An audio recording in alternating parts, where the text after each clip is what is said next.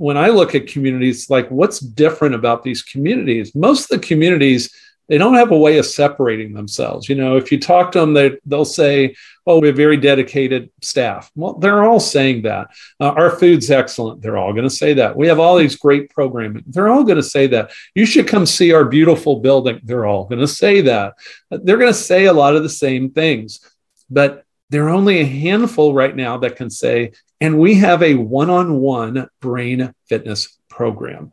And that's, in the communities we're in, I always tell people, you need to tell them that, because that's very unique, not only in the area, but across the state and across the country. There are a handful of companies doing this work. And I would tell you, there are many, probably more states than not, that have none of this work going on right now.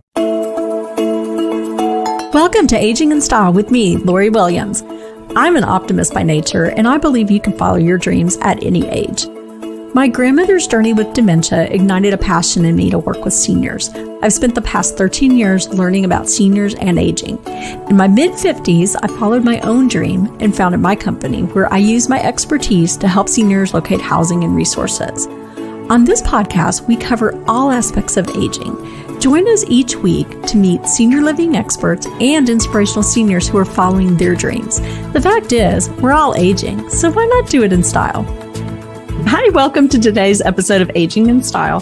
Today we're talking about dementia and brain health and things we can do to have a healthier brain. And so our guest today is Ron Nevelo. He is a licensed clinical social worker and certified dementia practitioner, and he works in the mental health field. He's worked in mental health for over a quarter of a century. He is a lifelong resident of Dallas, husband and father to 3 grown kids. 2 of them are engaged. Congratulations. And Ron's work passion is developing new programming to serve others. His latest adventure is called Enlighten Senior Care. It's a mental health practice that works in senior living communities, providing on-site mental and brain health services. And Ron also has a private practice for individuals that's been active for over 20 years in North Dallas. And so when he's not working, Ron sings in an a cappella group in a synagogue. He's the lead singer for the band Side Gig and an avid pickleball player. So welcome, Ron. Thank you. Thank you for having me. Sure. Okay. I have questions. Tell us about Side Gig. I have lots of questions, but I want to know about your band. Tell me about your band. So let's start with the important stuff first, right? Yes. So I've always wanted a band, and a friend of mine and I were watching a band one night, and the next day started talking, and we're like, why don't we do that? And it just kind of developed. And it's all the guys are actually in the a cappella group I sing in also. And they have their own band, but we created this other band called Side Gig. We're a classic rock / pop / blues band. And it's just a lot of fun. And so we perform wherever someone will have us. Someone said, why don't we bring you to one of our senior living communities? I'm like, I don't think the volume we play at is going to work for them. But, other things might work, but not that. But we have a blast doing it. That's awesome. I love that. And then my other question for you is, what is pickleball? I hear that all the time, and I have no idea what that is. Okay, so pickleball is the hottest trend in sports. It really is. It is? Okay.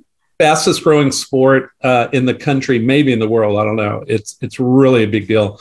And I got brought into it about 4 or 5 years ago. My wife was introduced to it by her tennis playing buddies, which is where a lot of people come from. And she played about a week and decided this is definitely for him, which she was right. And I love it. It's kind of like a miniature game of tennis or a giant game of ping pong. I'm not sure which would be more reflective. A lot of times they'll take a court. It's often played in doubles. I really am not into the singles because I don't move that quick to do singles. So I play doubles, and it's a very sociable game. People tend to change partners a lot in this game. And you use a paddle that looks like almost like a racquetball paddle, kind of. I mean, it's that size. The ball looks like a wiffle ball. A plastic ball with holes in it. And it's a game played typically to 11, win by 2. And it's very social. It's very fun. You get a nice workout, but it's not too taxing. And it's just a blast. It has nothing to do with pickles. I think it got called pickleball because the game was created by two dads on vacation with their families. Their kids were driving them up a wall, and they created a game on the fly. And one of the guy's dogs was named Pickle. And okay. And they named it pickleball.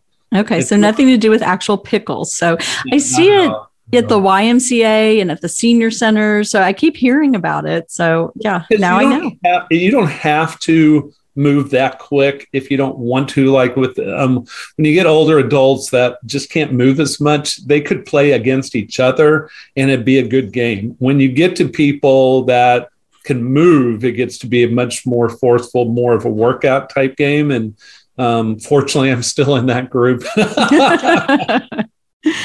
Well, that's great. Well, thanks for explaining that. Now I know what pickleball is, and maybe I'll have to try it. Yes. So tell me, I like to ask everyone this question, but what drew you into working in senior living and working with seniors? That's a good question.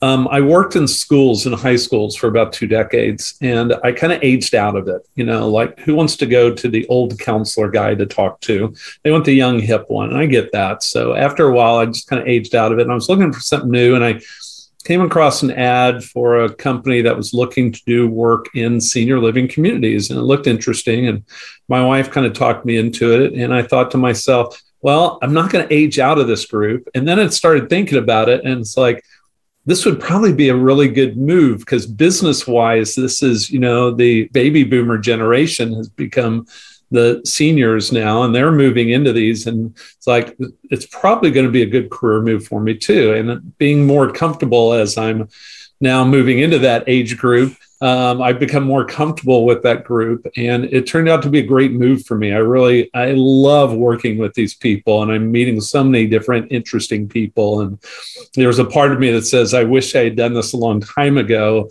But the reality is, back when I was in my 20s and 30s, I wasn't that comfortable with that age group. And now I'm very comfortable with them. Yeah, that's great. Well, I want to talk about Enlighten, and I know it's about brain fitness. So let's talk about brain fitness. What is that exactly? So brain fitness, what we're talking about is what to do to get and keep a healthy brain. For some people, it's about how to prevent ever getting dementia. And if you get dementia, it's about how to slow it down. But brain fitness, for the most part, it's like physical fitness. Physical fitness is about getting your muscles in better shape. Brain fitness is about getting your brain in better shape. Excellent. And I get this question all the time. I know you do as well, but what is the difference between Alzheimer's and dementia? Yeah, because it's so interesting.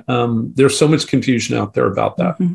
So the best way, I'm going to use a metaphor to explain this. And I heard this once, and I thought this is a really good way of explaining it. Alzheimer's is to dementia like basketball or football is to sports. So dementia is an overall category. It's not even considered a disease. It's a syndrome. It's a multitude of possible symptoms. And based on what the symptoms are, specifically puts into which category of disease you fit into. And Alzheimer's is the most prevalent one. That's why people oftentimes either think they're synonymous or just don't understand that connection. So Alzheimer's is always dementia, but dementia is not always Alzheimer's. And Alzheimer's makes up I've seen estimates anywhere from about 65 to 85% of dementia cases are Alzheimer's. That makes it the most prevalent. It's somewhere in that range, probably closer about 70, 75%. Okay.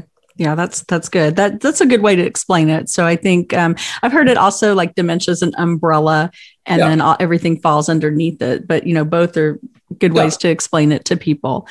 So tell us about Enlighten. What do you do? Tell us about your company. Okay, so Enlighten is a mental health practice, and I like to call it Enlighten instead of Enlighten Senior Care, because when they hear senior care, they think we're a home health group. We're not. We're a mental health practice. So it's a lot easier to just say Enlighten. So Enlighten's a mental health practice, and we are focused on working with older adults living in senior living communities. That's independent living, assisted living, and memory care communities primarily.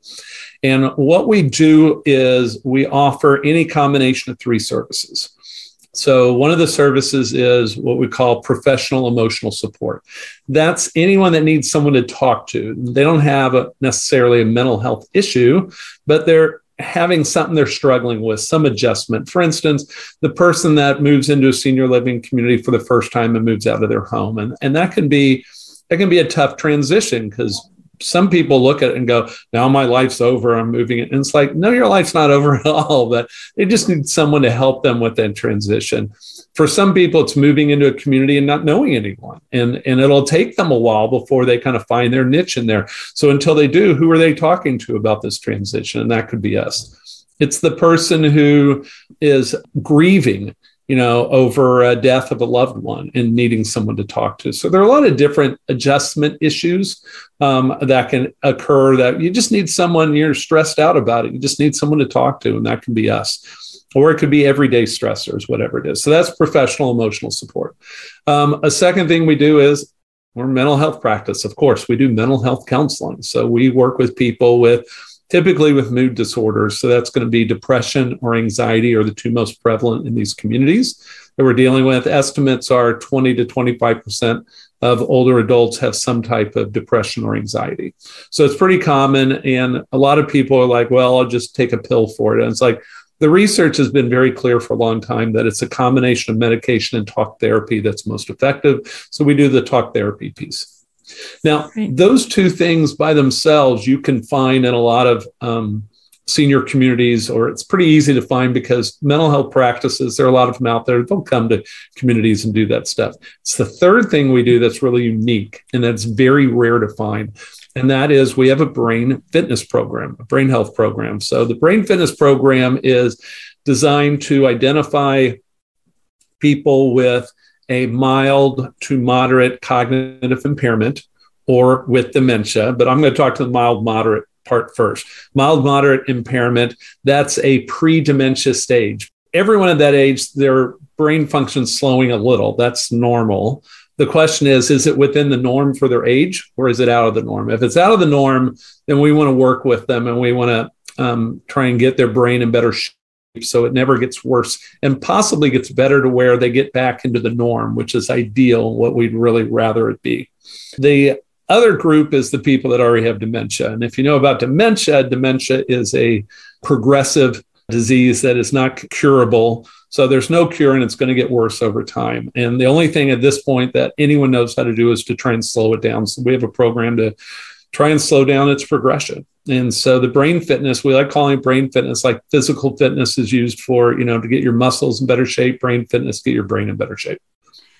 That's awesome. What kind of things do you suggest to keep your brain fit? If you, just have like the mild cognitive impairment, what do you suggest for people to do? Well, whether your brain is in good shape or it's got some level of impairment, even all the way to dementia, there are 5 proven ways currently that worldwide that have been shown to work to get and keep a healthier brain. And really, if you get something outside of the 5, it may not be good information. I'm telling you right now, it's 5.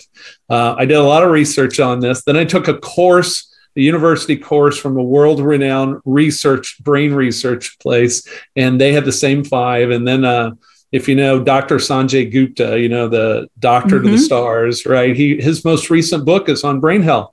And he did his research, and guess how many things he found that are proved effective? It's the same 5. Yeah.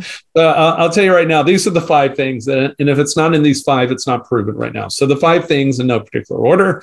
Number 1 is exercise, particularly aerobic exercise. Most experts would say 30 minutes a day, 5 days a week is ideal. I would say if you do it every day, that would be even better.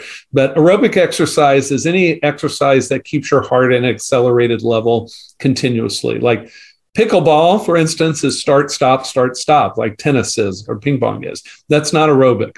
Aerobic would be like walking. That's the number 1, I would tell you, or swimming, jogging, anything that keeps your heart at an accelerated pace. So for older adults, the ideal is walking. It really is. And if they can get into a pool, then it's swimming. But it's any type of movement. For the person, for instance, that is wheelchair bound, they can't walk. So what are they going to do? And I'd say if you can work yourself up to 30 minutes, move your arms, move your legs if you can, because when you start moving your arms in a circular fashion or moving them around or whatever, your heart's going to go up. It's going to go faster than if you're just sitting there stationary. So that would be an aerobic exercise. So aerobic exercise, and in fact, most experts would say the number one, if they only had to pick one thing for brain health, it would probably be exercise if they could only pick one. And all these communities have exercise programs or opportunities to exercise, and that's a good thing. That's why they have them. A second thing, probably the most controversial on my list, is social interaction. I say controversial because World Health Organization does not say it's a proven method. But on the other hand, most experts recognize that when you do multivariate analysis research, meaning when you look at multiple things to see at once what works and doesn't work, the group that has social interaction always is doing better brain health-wise, always. And it makes sense to me in real life because when you're interacting with people socially, you're using different parts of your brain.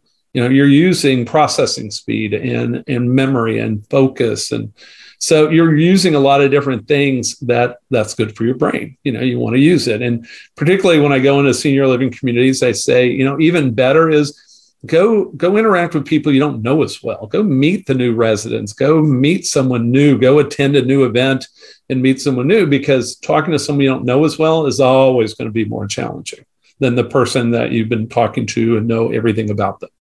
And I think you're spot on with the socialization, because look what we saw with the shutdown, with the pandemic. So many seniors who really were stuck at home or if they were in a community, really couldn't socialize. And we've seen a lot of decline mentally with those people. Absolutely. Absolutely. So, we see a real parallel there too. A third thing is what some are calling brain foods. So there are certain foods that when you eat them, tend to be good for the brain. Now, the general rule is if it's good for the heart, it's good for the brain. So the easiest way to say what foods for the brain, heart healthy. But in particular, I'll tell you, based on the research that I've been reading, your number one food is, and most people would never guess this, is fresh blueberries. Really? Yes. Number one food, if I had to pick any of them based on the research I've been looking at and reading, is actually fresh blueberries. And I always have to tell people when I go into the communities and they educate older adults, is I don't want you going ordering blueberry pie and going, I'm getting my blueberries. No, we're talking about fresh blueberries. Fresh strawberries, also excellent. The other berries, not as much, but blueberries, strawberries, but particularly blueberries. On the entree side, number one, most people would know this, is salmon. It's the fatty fish, but salmon's better than tuna because tuna's got mercury and you can't eat too much of it. But even if not, salmon's really your best way of going. And all these communities are serving salmon all the time, which they should be. That's a good thing. Then you get into the different vegetables, particularly broccoli. My mom wants everyone to eat their broccoli. I would never eat it, but broccoli, excellent food. And interestingly enough, in small amounts, dark chocolate has been shown to be good for the brain. And the most recent one I came across, which most people haven't heard of, is walnuts. Oh. Walnuts is being shown in current research to be good for short-term memory. So walnuts, if you like walnuts, start eating walnuts. But for the most part, everything you listed, I like. So that's going to be my new diet. There you go. It's, for the most part, a lot of people say it's the Mediterranean diet. It's fresh fruits and vegetables. Stick with that, and you're going to be in pretty good shape. And if you want beyond that, get some dark chocolate. That doesn't mean I want you to go buy the Thin Mint cookies right now that the Girl Scouts are selling. But if you do, put them in the freezer before you eat them, because they are so much better frozen. But maybe one a day. But see, I could never eat one a day. I could eat a box a day, but I couldn't eat one a day. But dark chocolate, limited amounts, walnuts, blueberries, number one food. So that's brain foods. That's number 3 on our list. And most of these communities have a lot of these foods or are serving these foods. The good ones are. So they're already doing exercise. They're offering social opportunities, and they are providing these foods. Now, the fourth one is what I call keeping your body and brain in better shape. So it's physical and mental health, mostly physical health. If you ever see a list that's good, that says more than 5 things, like top 10 things or the 10 things to get a healthy brain, they've probably taken physical health and broken it into a lot of different components. So I'm grouping it. When I say 5, I'm grouping it.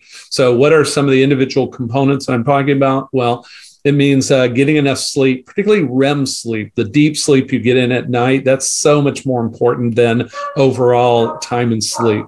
Okay, so REM sleep's important. Keeping yourself hydrated, keeping your blood pressure in check, keeping your cholesterol down to the levels that are healthy. If you're diabetic, keeping your diabetes in check and treating that. Keeping your weight at a good weight is important. So when you see these broken down, they're probably going to talk about all these individual things, right?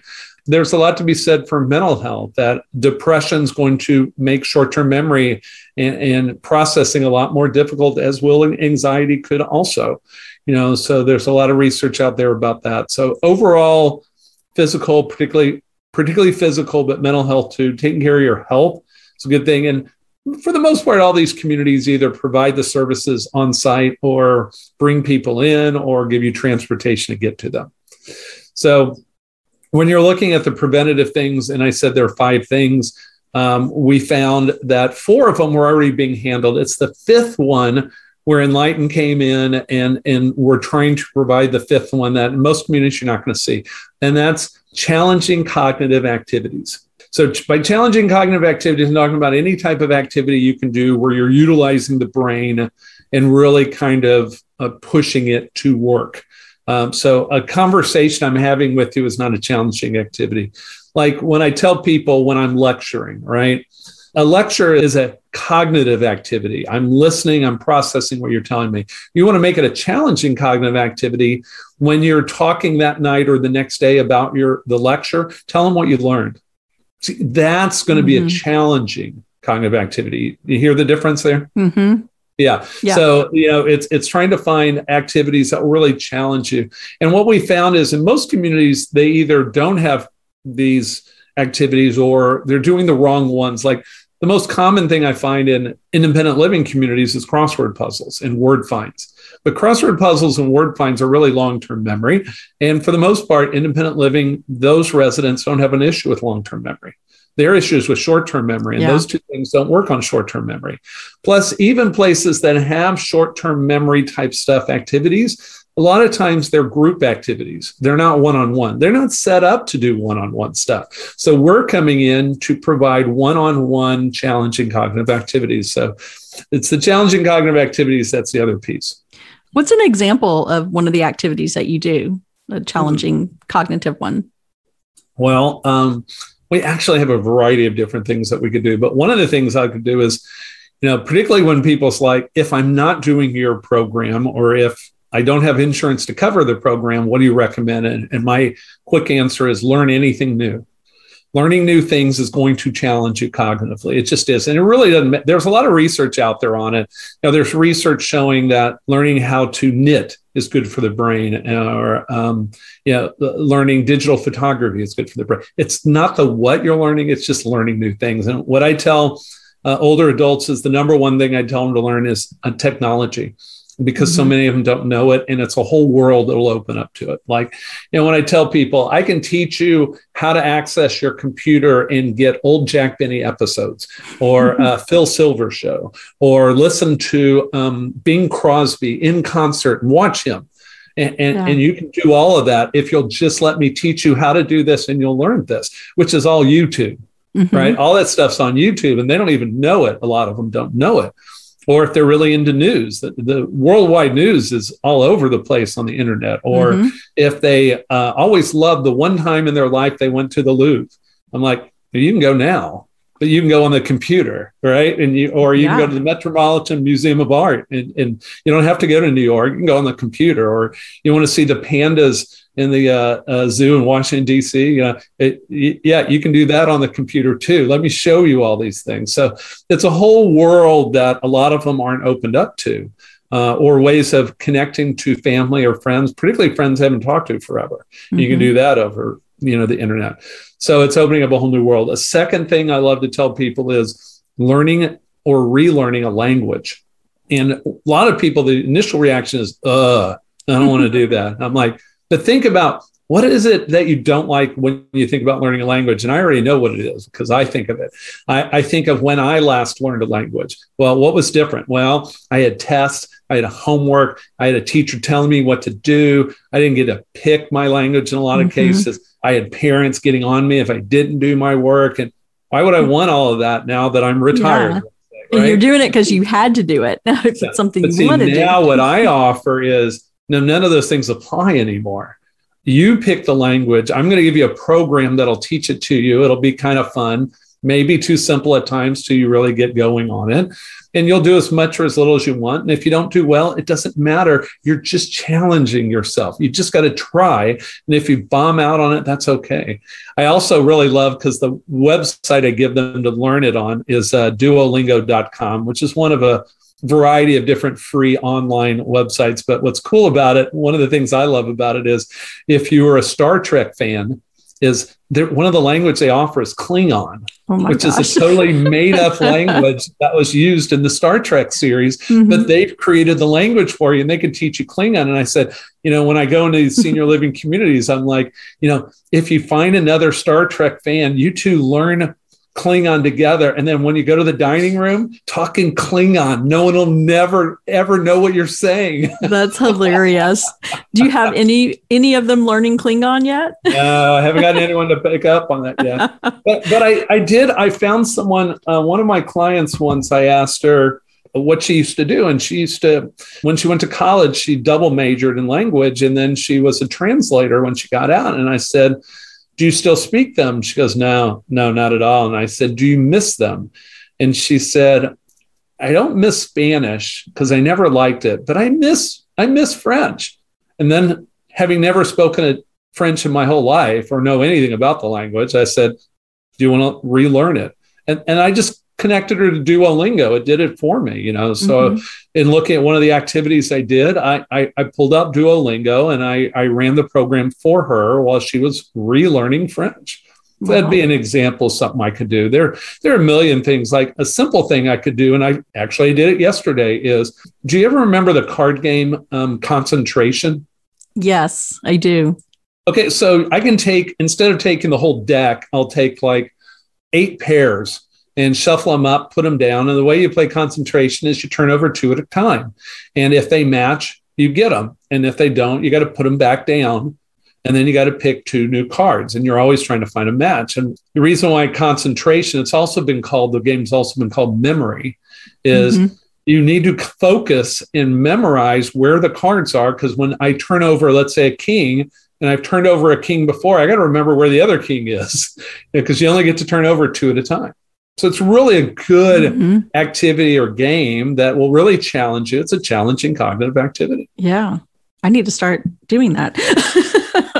And when I do it with people, I don't play against them. I just have them play with themselves. That's why, mattering how much their ability is how many pairs I could give them. Yeah. That's great. So how do people pay for this service? Is it covered by Medicare?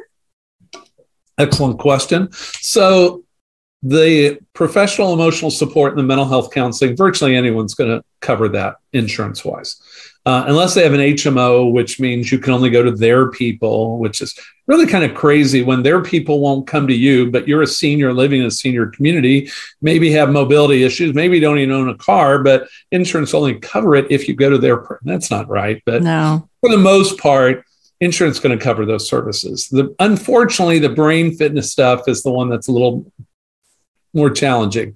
If you have dementia, most everyone's going to cover our program for it, okay, to try and slow it down, to try and buy you more time. And that's good. And I like that. And I appreciate that. If you have a mild to moderate cognitive impairment and it's not dementia, I don't understand why, but the only one covering it is traditional Medicare. But if you have traditional Medicare, no one's probably telling you you have access to this service. And the cool thing about it is, once your deductible for the year is paid, and a lot of people, it's paid for by their supplemental insurance anyway. Well, once their deductible is paid, there's no out-of-pocket for us. We don't charge anything additionally. So most of the people using our services are paying nothing for the service. Traditional Medicare is covering it.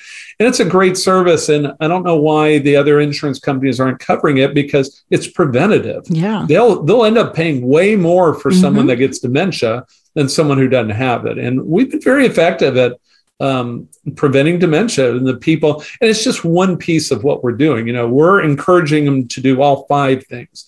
We do hands-on, we do the challenging cognitive activities, but we're encouraging them to do the other 4 pieces, the eat healthy, eat the right foods, socially engage, and exercise, particularly aerobic exercise. You do all 5, it's much less likely that you're going to end up with dementia. And that's a good thing. Yeah. Oh, absolutely. And I know you've mentioned that you go into senior living communities. Do you go people who are still in their own homes? Do you go to them as well? So the business model, because we are a business, you got to make it work so we can continue doing this practice. Business model doesn't work going into individual homes. Then we're sending clinicians traveling all over the place, and that travel time they're not reimbursed for, but we need to reimburse. The model doesn't work. On the other hand, we have had and still have some clients we're working with that are in their homes apart from a senior living community, but typically they live right near a senior living community and are available at the start of the day or the end of the afternoon, so that my clinician can either start with them as their first client, then go to the community, or go to the community and at the end of the day, go to this house. So that's typically what it is. As far as most people want to know, well, which communities are you in? Well, okay, so if you're living in a senior living community and you hear this and you want us, the bad news is my clinicians won't come for a single person. This is their career. They make money by doing the actual work. They can't make money by seeing one person. They just can't. So we need multiple people in a community, typically 8 to 10 people in a community signed up for our services. But there are communities all across Dallas-Fort Worth area right now. We've got them in Dallas, in Denton, in Flower Mound, in Louisville, in Coppell, and we're expanding all the time. Are you going to expand out of Texas? We have a tentative agreement with a national company that's in 8 states. And we are looking to get that started, hopefully in the coming months. We're in negotiations with a home health company that wants to do a full service moving into senior communities and include us as the mental health, brain health piece. And they're in 43 states, I believe. Wow. So we're talking to them. And once they get that set up, it looks like they'll be bringing us in. So our goal is to expand beyond DFW across the state and across the country. Yeah. I mean, it's such an excellent service and so needed. And you don't really hear a lot about brain fitness and about prevention. And I think this is such a great message to spread to people. Yeah, Lori, what I'd tell you is that, one of the ways it's going to spread, I think, is when people start asking the question of communities, when they're looking for a community, is what are you doing for brain health for my loved one, particularly one-on-one brain health? The answer is for almost everyone's going to be, we don't have anything, because they don't, because they're not set up to do that. Work-wise, business-wise, they can't serve all those people one-on-one. They're taking care of them for so many things, but it's a group thing. It's not a one-on-one thing. So what we're doing is, we're offering that piece to communities where we'll bring in a one-on-one person. They don't even have to, the communities don't even have to pay us to come in. They just need to give us permission. They need to give us access to their residents. They need to help us educate them and get them signed up for it. But when I look at communities, like what's different about these communities, most of the communities, they don't have a way of separating themselves. If you talk to them, they'll say, oh, we have very dedicated staff. Well, they're all saying that. Our food's excellent. They're all going to say that. We have all these great programming. They're all going to say that. You should come see our beautiful building. They're all going to say that. They're going to say a lot of the same things. But there are only a handful right now that can say, and we have a one-on-one brain fitness program. And that's, in the communities we're in, I always tell people, you need to tell them that. because that's very unique, not only in the area, but across the state and across the country. There are a handful of companies doing this work. And I would tell you, there are many, probably more states than not, that have none of this work going on right now, because it is rare when I talk to a community and I tell them about what we're doing that they go, oh, we already have someone. It's very rare. Yeah, you're correct. I don't hear this in many of the communities we work with either. So yeah, I think it's incredible. And I hope that it does continue to spread throughout the country, because it's important. Well, I've talked to a lot of executive directors, the ones that are running these communities. And the most common comment I get back from them is, Ron, there's no downside that I hear to this, is there? And my answer is always, if there is, I haven't heard it yet. I mean, some other things to know about the program is there are no contracts to sign, so we don't lock them in. They can start, try it out, and if it's not for them, they can stop anytime. There's virtually no out-of-pocket. We don't conflict with any other service that insurance pays for, other than if they're already getting mental health services, we can't see them on the same day. Other than that, there's really no downside. It's just getting these communities to take the time to really hear what we're offering, and then support us in educating their residents to help us get the word out. So if there's enough interest, we can get enough people signed up, and then we'll go find them a clinician to go into that community. Yeah, that's great. So hopefully, personally, I wish this was in every community. I don't know why it wouldn't be, but I've talked to a lot of communities that are like, well, we'll think about, and just it dies. And I've never understood that. Yeah, because there really is no downside. So, I mean, it's a win-win. And then if it's an independent living community, you keep brains healthier, you're going to keep your residents longer as well. Yeah, because in independent living, there are two things that are typically going to make them move to a higher level care. One is their physical health deteriorates. They need more help. There are a ton of businesses and organizations working with them on that, a ton. But the other thing is, if their brain slows down too much, they can't take care of themselves. They need to move. And there's virtually no one working with them. We're one of the only ones out there. So yeah, in independent living in particular, I think just we're essential. Oh, I completely agree. And, to prevent dementia as best you can, that's so important. So tell me, moving on to something else, and I always like to ask people this question too, but and I know that there's probably a lot of people that have inspired you, but could you tell us inspirational seniors that you've run across either in your personal life or through your work or both? We'll limit it to two, because there are a ton. I know, right? I've been doing this work with seniors for a little over 6 years now. So I've come across a ton, and I just love their stories, and they're so fascinating. So I'll tell you one of my clients, the one I like to share the most, and I got permission to share, so I always use her. I met a woman who was really just brilliant. But got married at a young age and started working with a lawyer, almost as a secretary, but she was so bright and he figured it out that she started working almost like a paralegal. And he won some big case, and they're all like, how'd you figure it out? And, how to win it. And he pointed to her, and he always thought she should go to law school, but she was married and, supporting, working with her husband. And her husband at one point decided he wanted a cattle ranch. So he buys a cattle ranch, and then he decides he's not interested in working it. So she runs the cattle ranch. So this is, think of the time period we're talking about, right? A female cattle rancher. And she led a very successful cattle ranch for a long time. And then she started writing stories for the Cattle Ranch Association. And she really liked it. So she wanted to take a class in writing. So her husband said, well, if you're going to take a class, why don't you just go back to school? And so she went to college and she got an undergrad degree. And then she really liked that, and he encouraged her. So she got a master's, and she really liked that, and he encouraged her, and she got a PhD. And she became a professor. She became a world-renowned expert on these historical areas like Texas History Museum or whatever county museum. And she became an expert on this. So it always fascinated me that she was so diverse and just so fascinating to me. So that's my favorite one I like to talk about with my clients. The other one is my mother-in-law. Mm-hmm.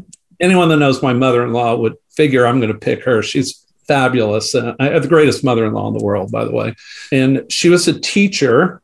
And then when she moved to Dallas, she got involved in an organization called Jewish Family Service. And she really liked it. And they didn't have someone organizing their volunteers. So she set up the first volunteer coordinator position. She became the first one of that, really grew the position, started some different programs. There were a lot of Russian immigrants moving into the area, and she started a bilingual program teaching them the language, and she became integral for that.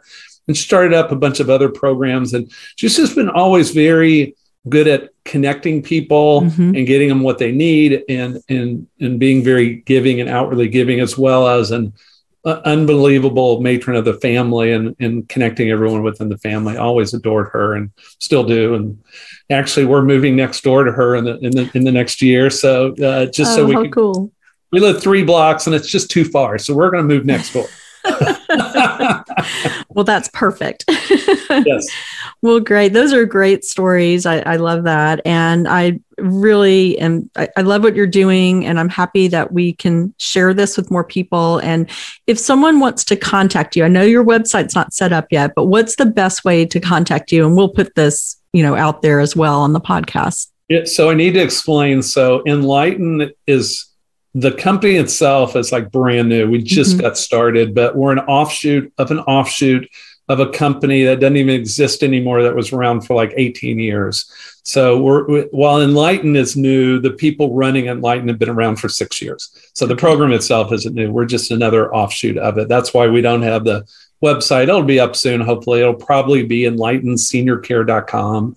Most likely, just look for Enlighten Senior Care. But if they want to reach out to me, particularly if they want to introduce me to an executive director or a director of nursing or a wellness director in a senior community, or someone that's on that executive team in a senior community, that's ideal. That's when I can start the conversations with them. Have them reach out to me. My email address is rnevelow. That's RNE, V as in Victor, ELOW, at Enlighten, that's ENLIGHTEN